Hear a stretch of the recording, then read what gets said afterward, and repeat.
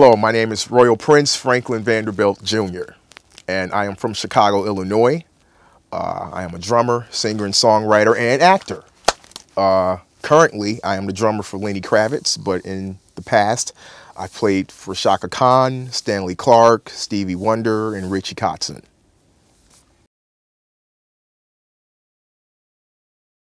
I learned the different genres of music because growing up, my father had all of these records in the house. You know, there were jazz records, there were funk records, Earth, Wind and Fire, rock records. It was different things in the house. So I would play these records and just listen. The way I learned how to play drums is by turning on the radio, turning on the record player, and listening to what I heard, listening to the drum grooves, and try to copy them. That's how I learned how to play. Like, I just simply listened to what was happening, and I would spend all day doing just that. Historically, Lenny is known for playing all the instruments on his record, you know, but looking back in my career, I've been hired by drummers. Chaka Khan's a drummer. Stanley Clarke loves drummers. Stevie Wonder's a drummer. Lenny Kravitz is a drummer. So the fact that these drummers specifically chosen me to play drums, I take that in a compliment, you know, in itself.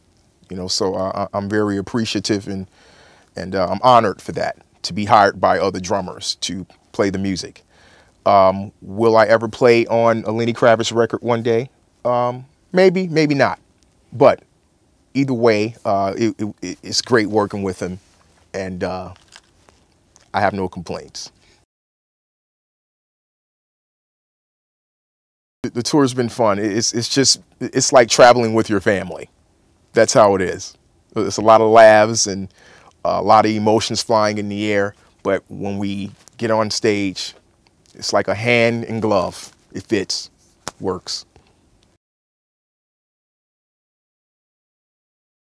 I do have a couple of songs on iTunes, and I'm currently in the studio working on some things that I want to release sometime next year in film and other projects as well. I started singing in my early 20s. Now, growing up, I knew I could sing, but I was too shy to sing. I was so distracted by the drums. You know, I enjoyed playing drums so much that I didn't want to sing. I was too, you know, shy to sing in church. My aunt, she would push me to sing, but I was, no, I don't want to sing. I don't want to sing. I just want to play. But, you know, as I gotten older and as I realized that I could write some lyrics, when I realized that I was able to express what I was feeling with my words, I said, okay, someone has to sing them. So I would work at lyrics, work at music. It was easy for me to translate music from my brain onto the drums or onto the piano, or communicate music to someone else to help me get it across, you know. But, you know, once upon a time, I was too embarrassed to sing because I wasn't used to it. But I've become much more comfortable with it, not realizing that I would be singing on stage with Lenny Kravitz years later. That's another honor, you know. You're doing backing vocals? Yeah. And you like it? I love it.